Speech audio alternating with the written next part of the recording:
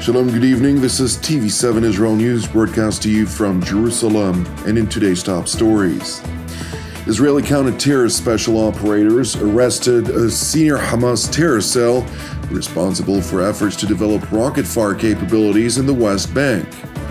Following violent clashes by Eritrean migrants in southern Tel Aviv, the government pledges to implement a number of measures to include deportation. Israeli Prime Minister Beniamin Netanyahu, during a trilateral summit with leaders of Cyprus and Greece, reveals prospects of normalization with Saudi Arabia. Israel's war on terror persists while Jerusalem prepares for prospects of wider escalation. IDF, ISA, and Border Police Special Operations Forces conducted counter-terror activity throughout the West Bank districts of Judea, Samaria, and the Jordan Valley overnight, during the course of which a total of 16 suspected terror operatives were successfully apprehended.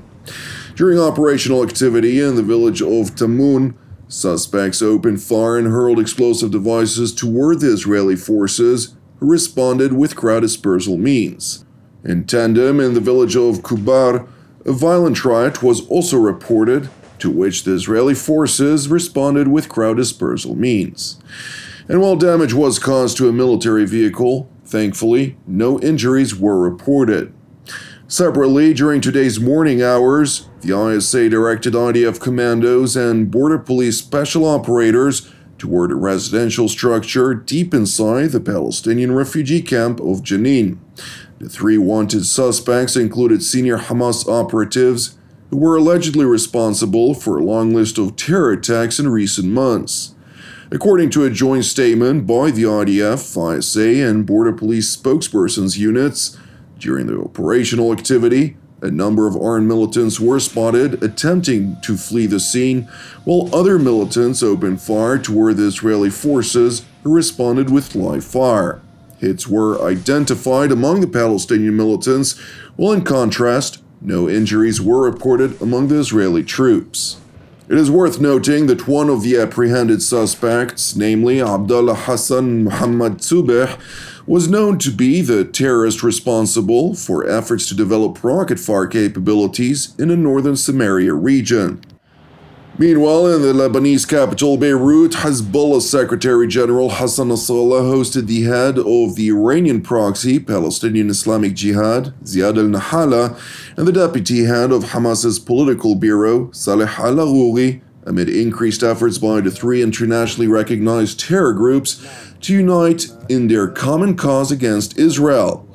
According to Hamas spokesman Hazim Qasim, the trilateral meeting aimed to express the deep-rooted coordination between the factions of resistance in the region and the backdrop of Israel's threats to assassinate their leaders. Moreover, the meeting sought to make it abundantly clear to Israel, amid the escalation in the West Bank, that it stands in the face of a united front of a resistance axis that has the capacity to reach a joint decision if Israel were to act upon its threats. Turning to southern Tel Aviv, where violent riots erupted on Saturday when supporters and opponents of the Eritrean government clashed against one another, prompting renewed deliberations in Jerusalem over prospective deportation. Similar to violent events that were cited in Norway, Sweden, Germany, and elsewhere around the world, the Eritrean government of President Isaias Afwerki sought to hold gatherings for its expat supporters, marking the country's Revolution Day. Nevertheless, opponents of the Eritrean government opted to quell these celebrations despite commitments made to police. אנחנו בימים האחרונים היינו בתיאום בהקשר של דברים שקורים באריתריאה. הייתה פה כוונה של מחאה גם של מתנגדי השלטון, גם של תומכי השלטון באריתריאה. נקבע כי מסיבת תומכי השלטון יהיו פה במועדון שנמצא בסמוך לרחוב המסגר, והמחאה של מתנגדי השלטון יהיו בגינת הרציפים, באופן כזה שניצור ביניהם ההפרדה. הדברים היו בהסכמה, ניתנו רישיונות בהתאם. לצערי, החל משעות הבוקר הצדדים לא עמדו בהתחייבויות לא עמדו בתנאי הרישיון שניתן להם, הגיעו לפה בשעת הבוקר המוקדמות במטרה לסכל את האירוע. אנחנו נערכנו פה בכוחות מתוגברים החל משעות הבוקר, גם במהלך הלילה, מכיוון שנכנסו ידיעות שהם רוצים לשרוף את המועדון. בכל מקרה הייתה פה היערכות מהבוקר, לצערי הגיעו מאות של יוצאי אריתריאה, הם קיבלו החלטה.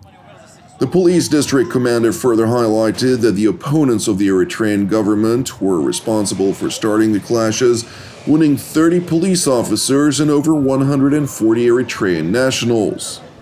Meanwhile, in response to the violent riots, Israeli Prime Minister Beniamin Netanyahu held a special ministerial committee in Jerusalem yesterday, during which a series of measures were adopted, including administrative detention, revoking work permits, and allocating more funds to remove thousands of Eritrean nationals from Israel by the year's end. Moreover, ahead of departure to Cyprus for a trilateral meeting between the leaders of Jerusalem, Nicosia, and Athens, Prime Minister Netanyahu emphasized that a red line was crossed. מה שקרה אתמול בתל אביב זה חציית קו אדום. אז קודם כל אני מאחל איחולי החלמה לשוטרים שנפצעו, ואנחנו ביקשנו היום בוועדת שרים מיוחדת שהקמתי כמה צעדים מהירים, כולל גירוש אלה שמתומכי המשטר שהשתתפו בהתפרעויות הללו, אין להם כמובן שום טענה של פליטות, הם תומכים במשטר הזה. אם הם כל כך תומכים במשטר הזה, יועילו לחזור לארץ מוצאם. Netanyahu went on to address his trip to Cyprus. אני יוצא לפגישה עם מנהיגי קפריסין ויוון. אני מזכיר לכם שב-2016 הקמנו את הברית המזרח תיכונית, מזרח הים התיכון. הברית הזאת היא הצלחה גדולה מאוד. היא הביאה לשיפור עצום גם ביחסים הכלכליים, יחסי התיירות. אני חושב שעד עכשיו בטח מיליוני ישראלים ביקרו גם ביוון וגם בקפריסין. היא הביאה לשיפור ביחסי הביטחון, וכמובן אנחנו דנים גם בנושא האנרגיה. בנושא האנרגיה יש החלטות שאנחנו צריך לקבל בקרוב, כתוצאה מזה שעשינו עוד מהפך, וזה הוצאת הגז מהמים. דבר שאגב, כמו הגדר, התנגדו לו יריבינו הפוליטיים, וגם אנשי מקצוע התנגדו, אבל התעקשנו. זה נותן לנו לא רק את צרכי הגז של מדינת ישראל, זה נותן לנו גם את היכולת לייצא לאירופה. יש לנו כמה וכמה נתיבים לייצא. במפגש הזה אני הולך להתרכז על 2 מהנתיבים הללו, שזה צינור הגז המזרחי, או מפעל להנזלה בקפריסין, כדי לאפשר לנו לייצא גז מסיבי לאירופה, מה שממלא את קופות המדינה. אלה הנושאים שעומדים על הפרק. Meanwhile, in the Cypriot capital, the Israeli premier initially held separate bilateral meetings with the president of Cyprus, Nikos Christodoulides, and Greek Prime Minister Kyriakos Mitsotakis, respectively. Subsequently, the 3 leaders held a trilateral meeting which focused on a wide range of issues. This is without doubt a dynamic strategic alliance between partners of democratic values with shared objectives, and which invest in a joint vision of stability, prosperity, and security in our region and beyond. During our discussions, we review the progress achieved in multiple areas of cooperation, which have been developing all these years. We reaffirm our aim to intensify collaboration in fields such as energy, security, defense, economy, as well as academia and our diasporas. While speaking about collaborations on erecting an electric connector from Israel via Cyprus to Greece, as well as methods to deliver natural gas, which Netanyahu spoke about before traveling to Cyprus as well, the Israeli premier also highlighted prospects of Jerusalem normalizing its relations with the Kingdom of Saudi Arabia that would essentially open the door to new substantive opportunities. I think there's something else that could develop, and we discussed it at great length. There is now the possibility that we might have the expansion of the Abraham Accords to normalization with Saudi Arabia. All 3 countries view that as a great possibility, but they also see that this could lead to a connection between India, the Arabian Peninsula, Israel, Cyprus, Greece, Europe. There's a geographic connection, but it could be also something that would lead to many, many rewards for our peoples and for our countries. So I think we all see eye to eye on that. Greek Premier Kyriakos Mitsotakis, for his part, highlighted his keen interest of having India join the Trilateral Forum. We had again today the opportunity to discuss many fields of common interest. You touched upon many of those, but also the potential of expanding this trilateral partnership to possibly include in a 3+1 format other countries, not just the US, with which we are already working very, very closely, but other countries such as India, which, as the Prime Minister of Israel pointed out, would have a natural interest in looking towards the West and expanding its geopolitical but also trade footprint in our part of the world. Prime Minister Mitsotakis further stressed the deepening alliance between the three countries, while underscoring the vital importance of close security collaboration between Athens and Jerusalem.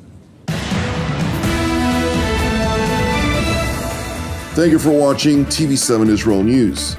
Separately, I would like to encourage you, pray for our persecuted brothers and sisters worldwide, as well as for the peace of Jerusalem and salvation of Israel. Jonathan Hassan wishing you a Shavua Mevorach, and God willing, we'll see you again tomorrow at the same time.